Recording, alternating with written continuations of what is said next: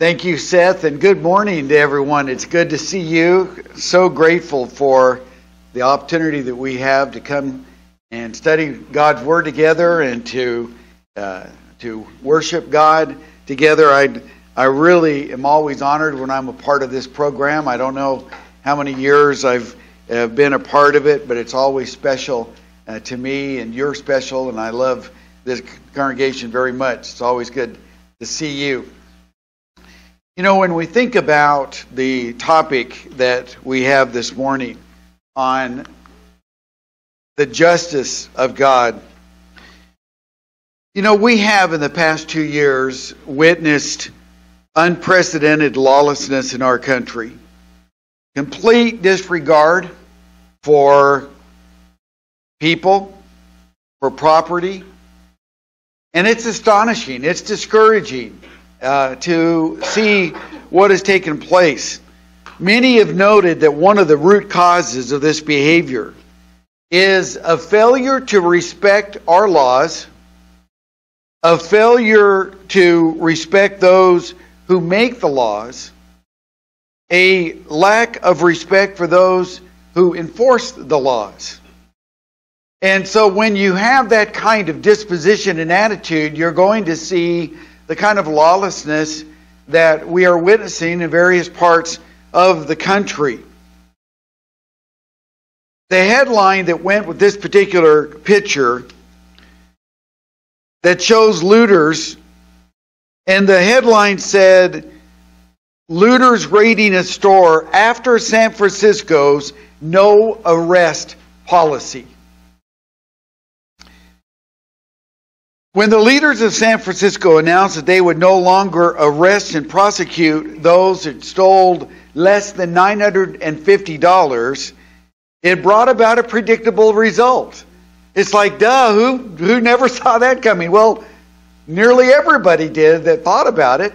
Said, okay, you can steal up to $950, not arrested, not prosecuted. It's like, why don't you just open the door and invite everybody in and help yourself?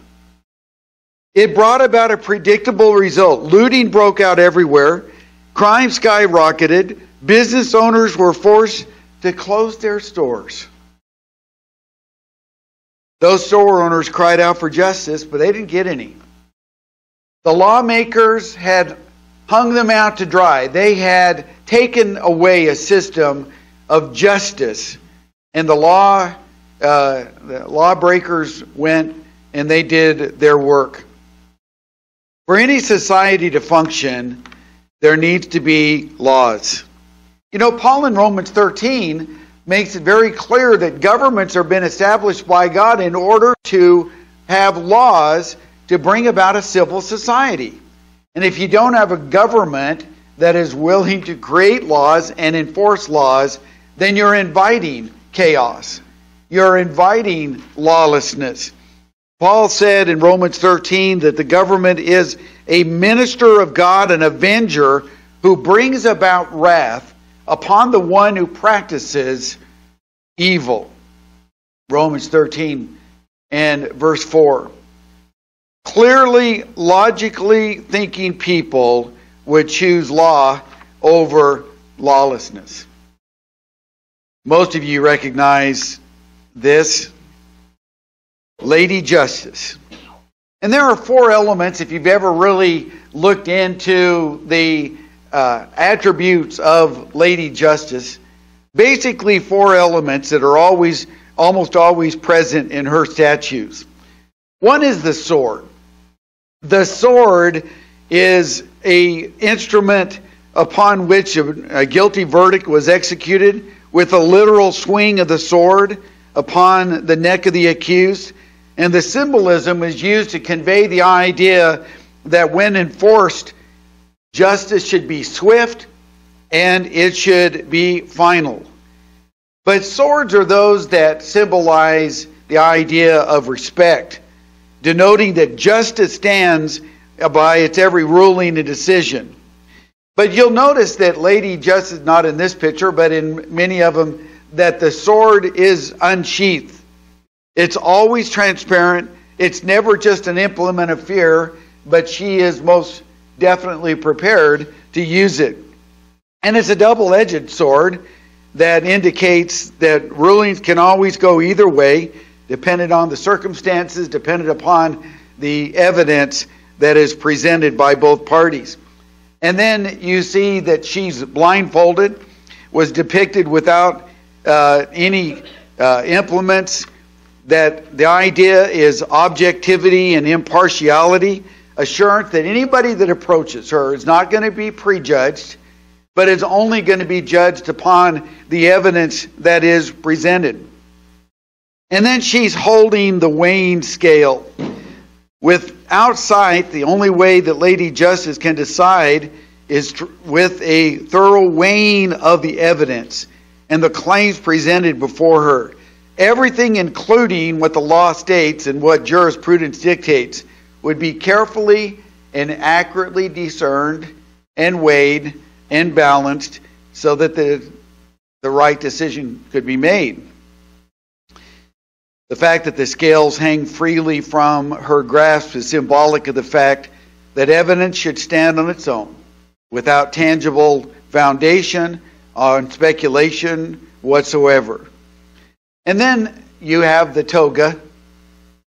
Just like the laurel wreath, the toga outfit is used to signify the mantle of responsibility, the high level, the dignity, the respect, the solemnity of the job that is at hand.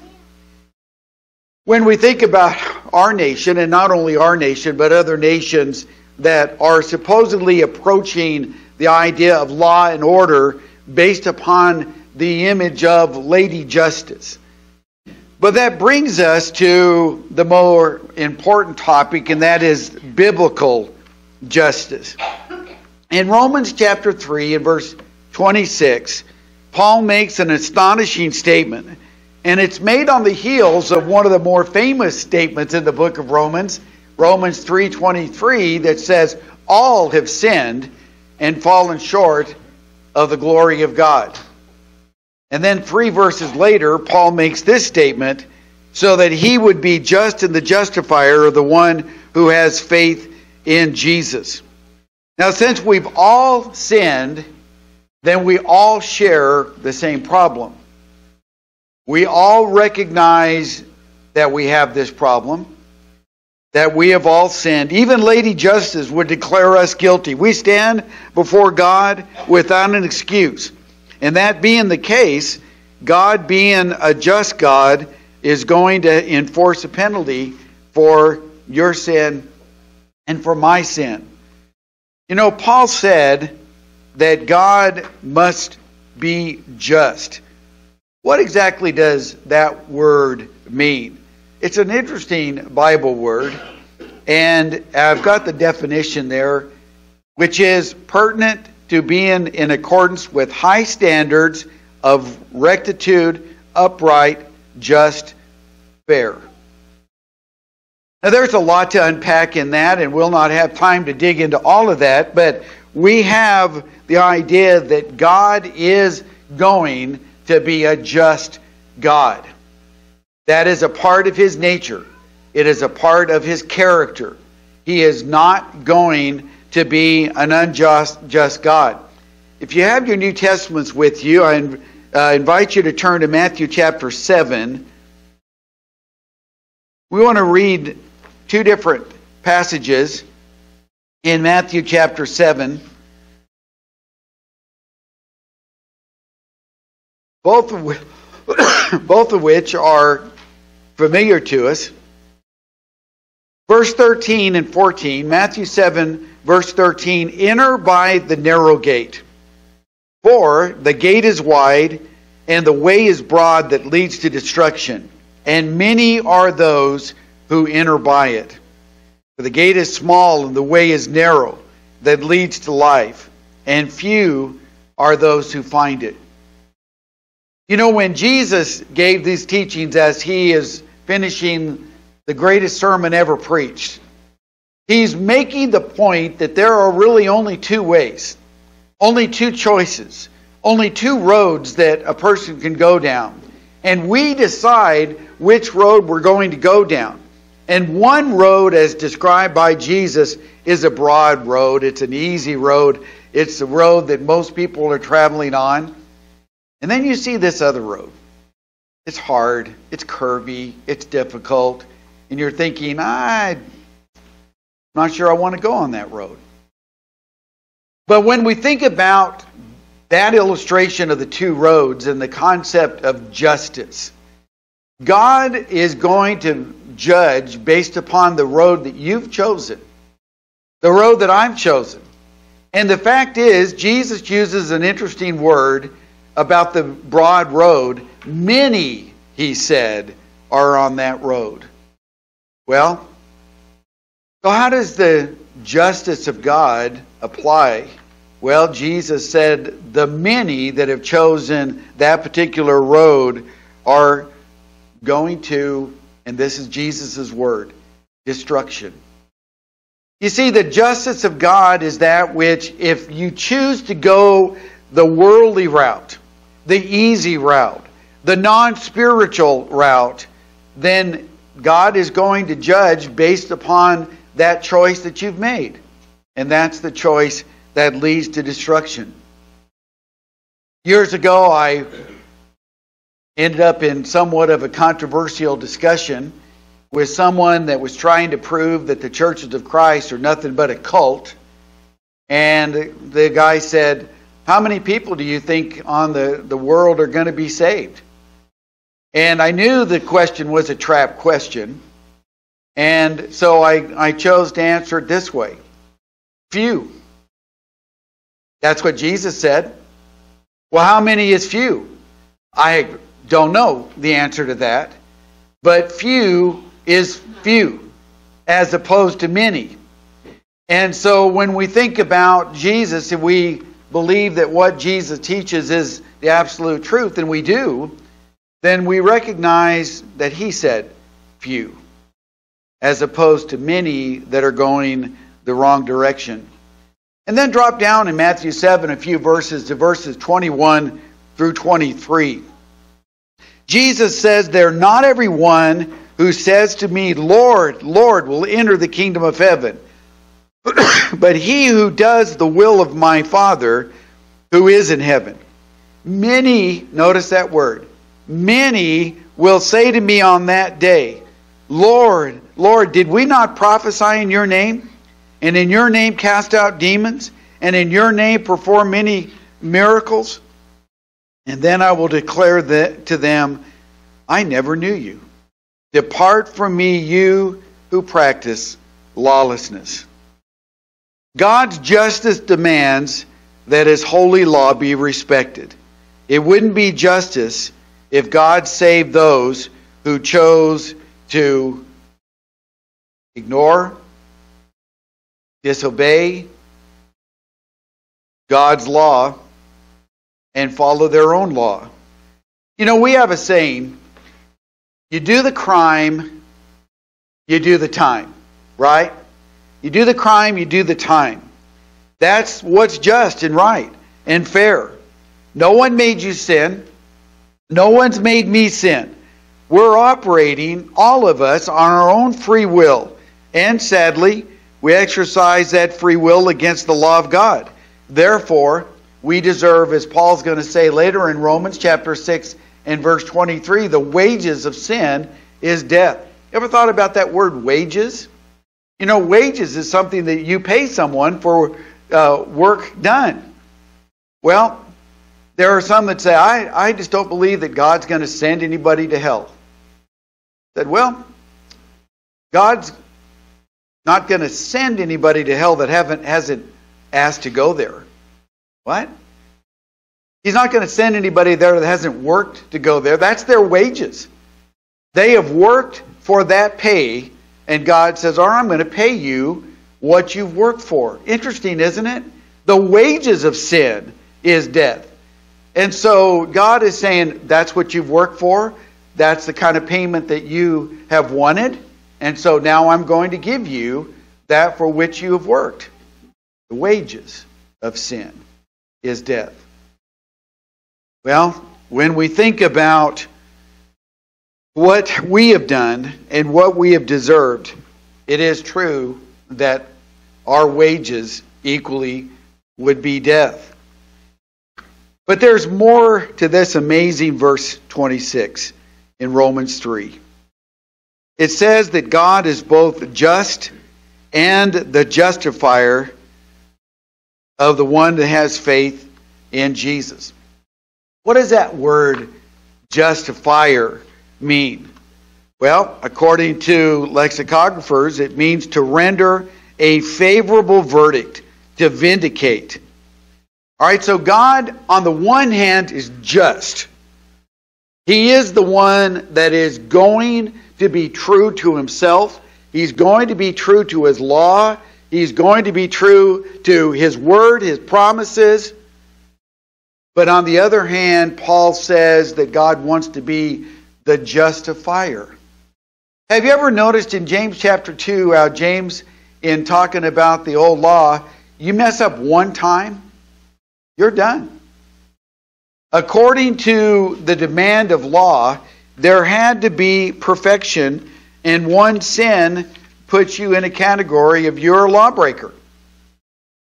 You're not any different than the one that broke 10 laws, or 100 laws, or 1,000 laws. You break one law, you're a lawbreaker, and so you stand therefore guilty of the crime of breaking God's law. But God wants to be the justifier, Paul says. You know, earlier we had talked about God's omniscience in this lectureship. God knows everything. He has a complete, perfect understanding of all that we have done. Unlike human judges that are going to have to render a verdict upon the evidence available, God has no such limitations. One of our graduates at Bear Valley Bible Institute in Denver actually is a county judge in Colorado, and I talk with him all the time, and I say, what's it like being a judge? How difficult is it? And he said, Denny, there are days that I'm just praying that I'm making the right decision. People's lives are in the balance, and I'm having to decide this way or that way based upon the evidence, and sometimes I don't think I've got the full story. Matter of fact, a lot of times I don't feel like I've got the full story, but I've got to make a decision anyway. And then as a judge, he made an observation about the judge of the universe. And he said, you really do appreciate knowing that our God is a judge with perfect knowledge, a full understanding, a complete comprehension of everything that there is to know about a certain person and their life and their choice, the choices they've made in their life. So this just God, according to what Paul had said there in the book of Romans, inflicts wrath, because his wrath was kindled by the unrighteousness of man. God had commanded faithfulness. We lived unfaithfully. God had commanded obedience. We have chosen disobedience. God wants us to follow his word. And Paul said there in Romans 2, 5 and 6, the God who inflicts wrath is not unrighteous, is he? I am speaking in human terms. May it never be, for how will God judge the world? So God's not joking. He is serious. He's not just kidding around. He means what he says. There is a judgment day coming. There's a great day coming. A day of judgment is coming. And there will be many that will go to destruction. So what can we do? Because we're guilty as charged. Romans 3:23 encompasses all of it. We've all sinned. We've all fallen short of the glory of God. And so the answer brings us back to Romans 3:26. Notice carefully the wording at the end of verse 26. God is just and the justifier of the one who has faith in Jesus. Wait. Faith in Jesus? And what else? Surely that isn't all there is. But that is all that there is. We already said that to justify means to render a favorable verdict. We didn't deserve a favorable verdict because we've all sinned. So God is both just and the justifier. He determined that the blood of Jesus could atone for our sins if we would just have faith in Jesus. And that brings us to one of the great Bible words, justification. How amazing, how incredible it is to think that God could treat us as if we had never sinned. Just a few weeks ago, we baptized a young man in his 20s back at Bear Valley. And he came out of the waters of baptism just sobbing with joy of his forgiveness. But that sobbing of joy later on that afternoon turned into sobbing of disbelief. And he said, Denny, I'm just having trouble believing that I'm really forgiven. I've done so much. I've been very sinful, very, very rebellious, and I am wholly undeserving of God's forgiveness. If this is where our faith is put to the test. Do we believe that we are now treated as if we had never committed a single sin? That's what the Bible says. That's what's wrapped up in this amazing word, justification. Treated just as if I'd never sinned. That's God's promise. That's God's promise, and it is ours to accept the promise of God by faith. As amazing as it is, and maybe even as difficult as it is to believe it, it's God's promise. And it's ours to accept it. Let's consider some lessons. First of all, God is just. This means that it is an immutable attribute of God. We've talked about that too this weekend. God cannot close his eyes to sin. He cannot ignore his own word. He cannot ignore the decrees that he's given. There are those on Judgment Day who are going to expect God to overlook their sinful behavior, to overlook the fact that they ignored what the Bible said, they ignored the church that Jesus built, they ignored the teachings, admonitions found in the pages of God's Word. Well, the justice of God will not allow him to overlook those choices, because God is just. It is an attribute of God that he is not going to ignore. And so those who have chosen to live in defiance of his word are going to be quite surprised that God's not going to bend his rules on their behalf. Paul made a statement in 2 Timothy chapter 2 and verse 13, if we are faithless, he remains faithful, for he cannot deny himself. If we're faithless, if we are the ones that have decided that we're not going to stay faithful to God, we're not going to do what God's word says, we become faithless, God is not going to suddenly reverse his judgment and say, well, Denny, even though you're faithless, I've decided to save you anyway. Paul says he remains faithful. Notice the last part, because he cannot deny himself. God's commands are an extension of the very character and nature of God. For him to save someone who was faithless would be to deny his very character. to deny what he has said in the Bible.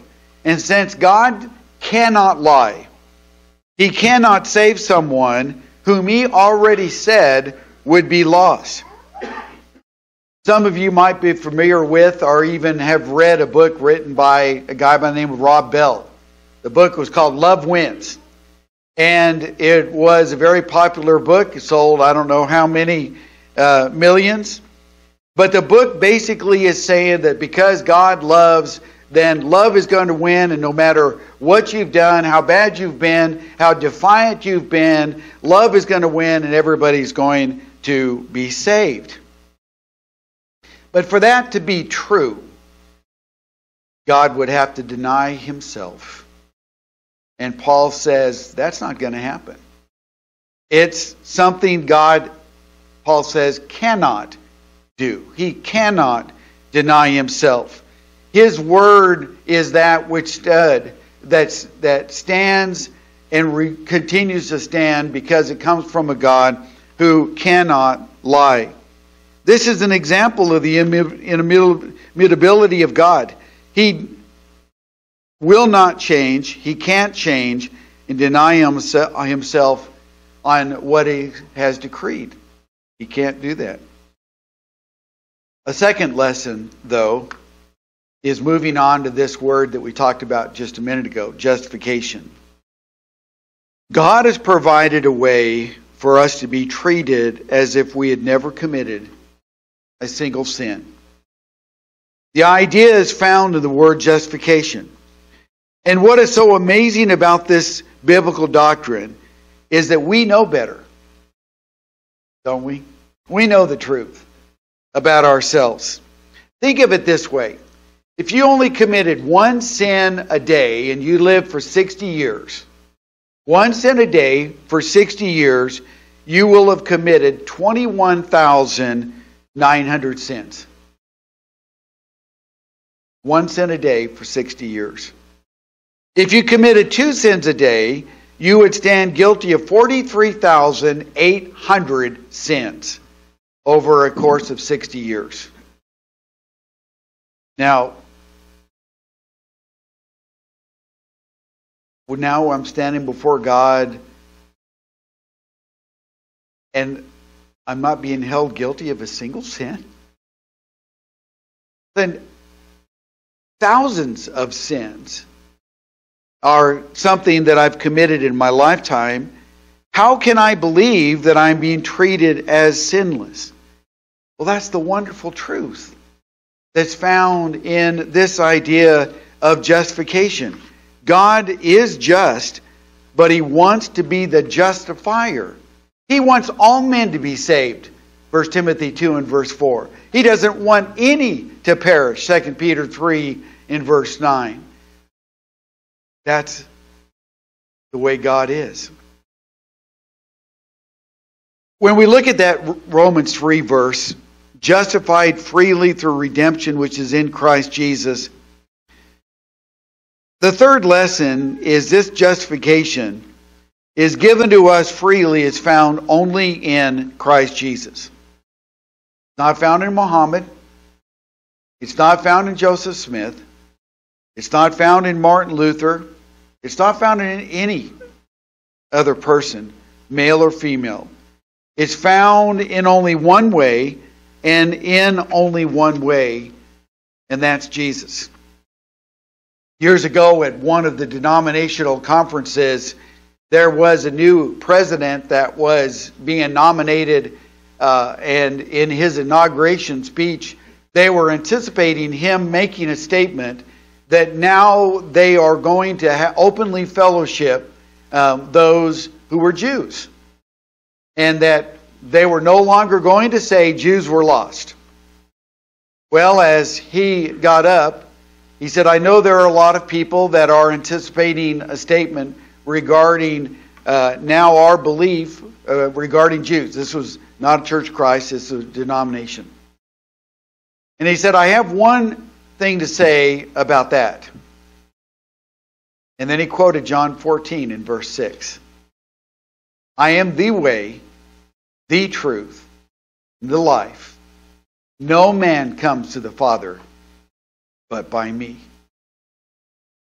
One powerful verse answers the question about how do we have access to God.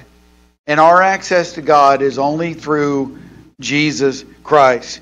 Paul said in 2 Corinthians 5 and verse 21, He made Him, that's Jesus, who knew no sin, to be sin on our behalf, that we might become the righteousness of God in Him.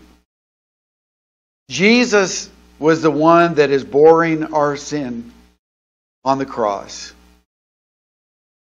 Now we think about how can God justify? Because the reality is I'm still guilty of those sins. And that's where this idea of redemption that comes into play. That we were repurchased by the blood of Christ. That God was willing to say, all right, Denny sinned, but I'm going to accept the sacrifice that Jesus made on his behalf. And so as I'm going into the jail cell of sin, Jesus steps in and says, I'll go in there on Denny's behalf. And Denny can go free. Now, is that fair? No. Is it right? No. I'm the one that did the crime. I should be going in there. But the marvel of the gospel, the good news, is that Jesus said, I've got this on your behalf. And what can you say but, thank you, Lord, for loving me. Thank you for giving yourself for me.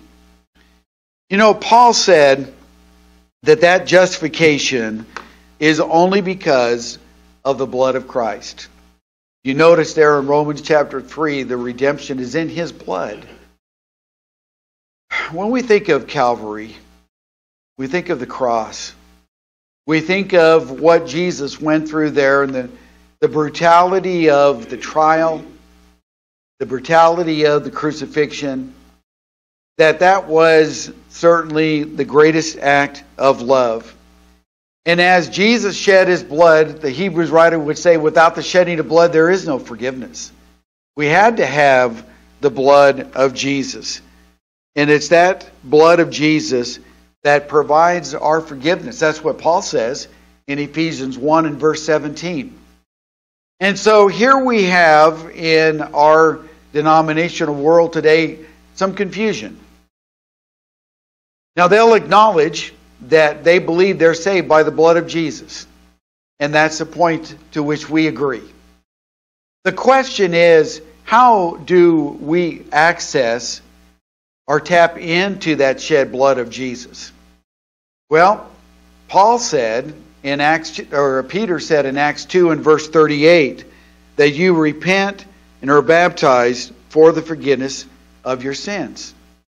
All right, so if Ephesians 1:7 says that it's the blood of Jesus that provides forgiveness, and Acts 2 and verse 38 says it's baptism that provides forgiveness, how do you merge those two verses together?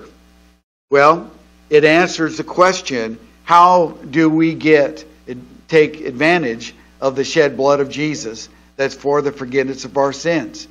So you say, all right, Denny, are you saying then that until a person is immersed in the waters of baptism, they have no benefit of Christ's shed blood? And the answer is yes. That's what scriptures are teaching. Years ago, in one of my first works in preaching was in Mississippi. Got a phone call one day from a guy that was a preacher of another a denomination in town that believed that you're saved at the point of faith. But he called and said, you Denny Petrillo? I said, yes. He goes, I understand you know Hebrew, the language. I said, yes, I do. And he said, I've always wanted to learn Hebrew. Would you teach me? I said, sure. His name was Steve, and Steve and I got together every Tuesday afternoon, and we studied Hebrew for several hours. And over the course of the next several weeks, Steve and I became very, very good friends. And so one day I said, Steve, is it possible for a person to be saved who is not yet forgiven? Is it possible for a person to be saved who's not yet forgiven? And I said, while you're thinking about that, look at Acts chapter 2 and verse 38.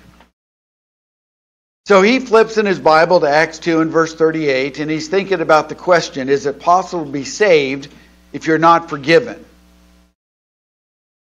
And then he just goes, we'll all be. I said, what? He said, I have been teaching that wrong for years. I said, what have you been teaching that's wrong? He said, I've been teaching that a person is saved at the point of faith. But that's not what this verse says at all. The verse says that a person receives forgiveness, that's when they're saved, when they repent and are baptized. I said, Steve, that's great. You've got a whole congregation of people that have been taught incorrectly about that. What are you going to do about that? And this was his very tragic reply. I'm not going to do anything. I said, what do you mean? He said, grace will cover them. I said, no, Steve, grace will not cover them.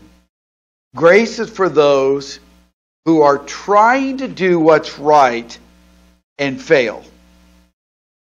Grace is for those who look at the pages of God's Word, they see that this is what God wants us to do, and I'm trying to do that. And I mess up occasionally. But I'm trying to do what's right. But for someone to say, oh, I know the Bible says I need to go to church, but I'm really not a churchgoer. Or I know the Bible says I need to be faithful to my wife, but I'm, kind of a, guy that likes lots of women.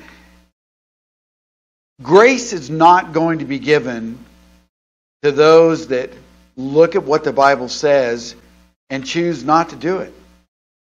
There are people that see, the Bible says repent, be baptized. But I think God's going to save me anyway. I think I'm going to receive God's grace anyway. And the point is, getting back to Steve, and the people there on Acts 2 already believed. You ever thought about that? Peter ended the sermon saying, let all the house of Israel know for certain that this Jesus whom you crucified, God has made both Lord and Christ. And they were pricked to their heart and they said, men and brethren, what shall we do? They believed at that point. So why didn't Peter say, you're all good now? Now that you've come to faith, it's all good. But it wasn't all good. It wasn't okay. They were at a point of faith, but they were not saved until they were baptized in the waters of baptism, because that is when we receive the benefit of the shed blood of Christ. Paul asked the question, do you not know that all of us who were baptized into Christ Jesus were baptized into his death? This is because at baptism, that's when we're united with Christ. We're baptized into his death, and that death was done so that we might live. I really am amazed at the resistance of so many to the doctrine of baptism. The pushback on what the Bible teaches about baptism. I don't get it, except that Satan is alive and well and blinding the hearts of unbelievers.